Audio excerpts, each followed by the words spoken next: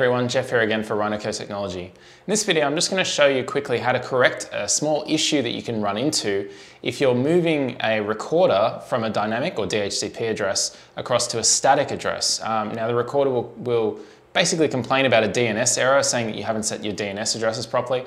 I'm just going to show you why that happens and how to correct it. So I'm just going to jump across to a recorder now.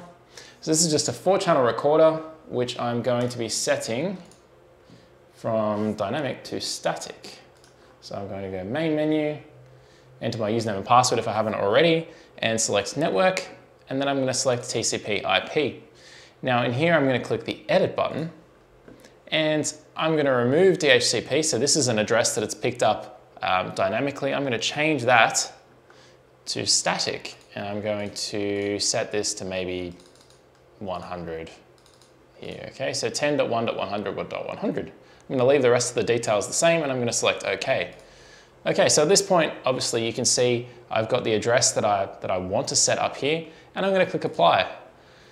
And I get this error message, DNS invalid, high bit must be between 1 and 223. Now that's a little bit cryptic in what it's actually saying, but basically DNS is our hint here, saying that there's something wrong with the DNS settings. Now, if I click yes, we'll jump out of there. Just to show you again, I'll click Apply, I get the same error. But essentially what we're talking about, or what the error is talking about, is that you've only assigned one DNS server here. So you can see the DNS server by default, or not by default, the one that's picked up from DHCP. There was only one DNS server set to DHCP, and it was 10.254.20.10.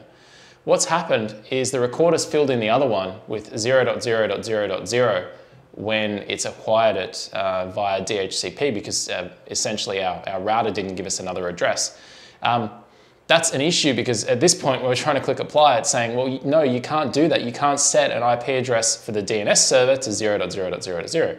So the way to fix that basically is just to either pick another DNS server, so I could put the same DNS details in down the bottom here, the same details from my existing server, or I could just pick another one. So in this case, I'm going to put in Google's DNS just so that it's not zeros, okay? So anything that isn't zeros, it is a valid DNS server. So I'm going to fill that in, click apply, and everything's set now. So if I jump back to another section, you can see that everything there's saved. So it's just a quick little fix that you can use just to get yourself out of trouble there. Anyway, I hope that's been helpful. I know that it's sometimes something that a lot of people run into. So yeah, hopefully it's been useful. Feel free to like and subscribe to videos on this channel if you've been finding it useful. Thanks for watching.